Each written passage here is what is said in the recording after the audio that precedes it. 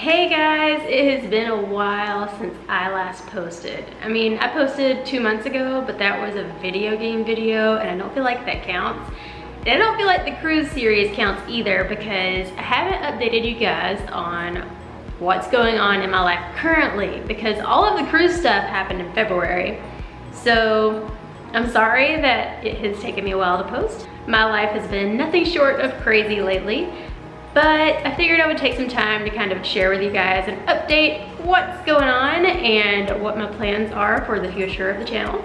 So like I said, in February we went on the cruise and I actually still have to finish the series for that. But after that we flew back to America and visited with family. Then my family helped us move across the country. My parents said they would help us drive our cars across the country, and so we did that. We stopped at the Grand Canyon so that they could see the Grand Canyon for the first time, and it was, of course, absolutely amazing. And I have plenty of videos from that to share with you guys. And then we get to California. And so we got into California right at the beginning of March. Since then, we've just been sort of figuring things out and settling in and all of that. And it has been a wild, wild ride. We actually lived in California once before, but only for a few months. We lived in San Diego. And when we told people that we were going to live there, they all said, oh, you're gonna love it because it only rains 3 days out of the year in California. Well, guess what happened? It rained for the entire 2 first weeks that we lived there. Of course, right? Well, whenever we told people we were moving to California again, they said the exact same thing. And guess what happened? The exact same thing. Anyway, whenever we got here, we lived out of a hotel for almost a month, maybe a little bit less. I can't really remember, but we went house hunting and we looked at 3 houses. The first house that we looked at was out in the country and I thought it was perfect at the time. It had a huge yard, which was perfect for Loxus, and I could just see him running around. Our neighbors had cows and horses, chickens, and all of that. The only thing is, the house is kind of old, and it had a lot of like fixer-upper issues that I didn't want to have to deal with. A lot of things needed to be replaced. And the upkeep and maintenance would have been more than we would want to deal with. But at the time, I still had my heart set on this house because of the yard and everything like that. And it had tons of room in the house. It was just great. Then we went to look at our second house. And we were pretty excited about this one because it had a lot of land too. But we got there and the house was actually a lot smaller than we thought that it was gonna be. On top of that, nothing was said about this in the ad. But when we got there, the person showing us the house was like, oh yeah, this house comes with a 13 head of sheep. So on occasion, you're gonna have to go out and change the sheep from one section of land to the other so that way that they can eat the grass and all of that. And we were like, what? 13 sheep? That's more than I've signed up for. So we didn't even consider that one. We were pretty much like, I'm done. I mean, like, it would have been great to have some sheep, but I'm not ready to take on 13 sheep right now. I don't know anything about taking care of sheep. And for a while, I was like, we're gonna go for that first house. Because it's really hard to find a house that's in a decent area for a decent price that allows dogs. And we were like, there's no way we're gonna find anything better than the first house that we looked at. But then the one that we got popped up and it was perfect. It was new construction, has a really nice fenced in yard. It's not as big of a yard, but it's still better than nothing. We never really had the opportunity to live in a house that had a nice yard like that. So we were really glad that we were able to find this one and get moved in. It took a while for them to get the house ready for us to get moved in, but we were so glad to get moved into a house. And I've been trying to work on decorating, but the house is really big and I don't have enough decorations, so I'm trying not to spend a ton of money on it, but it's really hard not to. I'm sure in the future I'll do a house tour for you guys, so don't worry about that. Anyway, since we got moved in, just kind of been settling in, figuring things out in the area. It's really nice. We live in a nice little neighborhood. There's a huge shopping center nearby, and there's actually a gym really close, so I have been going to the gym consistently since about March, maybe April, and I have felt so much better about myself because of that. Some of you who have known me for a while may know that before we moved to Japan, I was in the gym almost every single day for about a year, and I felt so good about myself. I've been doing a lot of things that I never thought that I could have done, but then when we moved to Japan, it was just a challenge to get back and forth to the gym and everything like that. So I ended up falling off the wagon for the entire time that we were there. So I kind of fought it whenever we moved back to America, but then I got back into it and I have just been feeling so great and so glad that I've been doing that. Other than that, I've just been kind of getting things settled in and unpacked here. We actually only took a little less than half of our belongings with us to Japan, and the rest of it was in storage here in the States. So when we moved into this house, they kind of sent everything to us at once, so I had a lot to unpack, and most of it I hadn't seen in 2 years.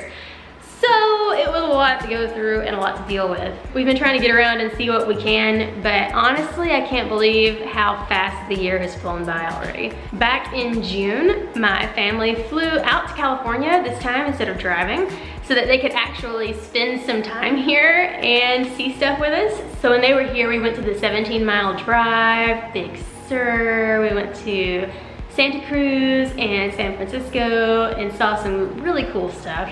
And unfortunately, I didn't vlog any of that because I just wanted to take the time to enjoy some time with family.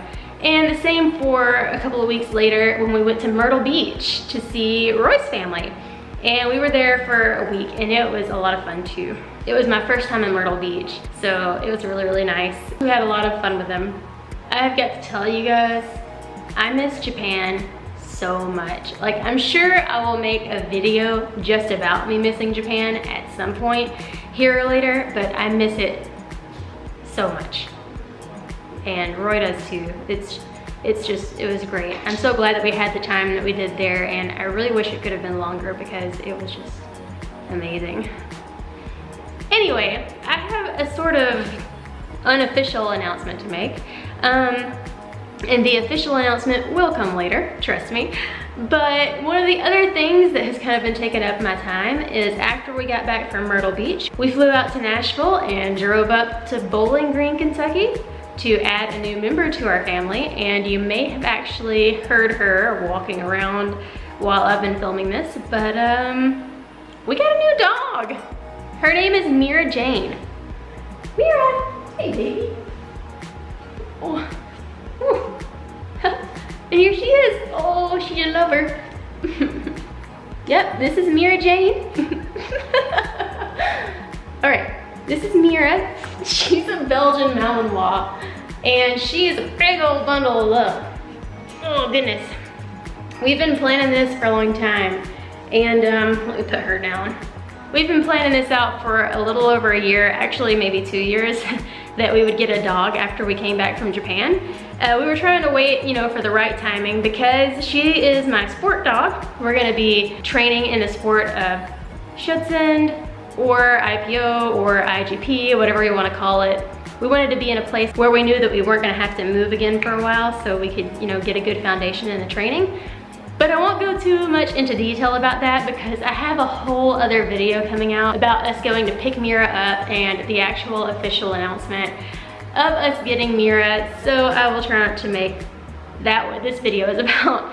But she's great and I'm really glad we have her. Anyway, that kind of brings me into the second half of what I wanted this video to be about, and that is the future of this channel.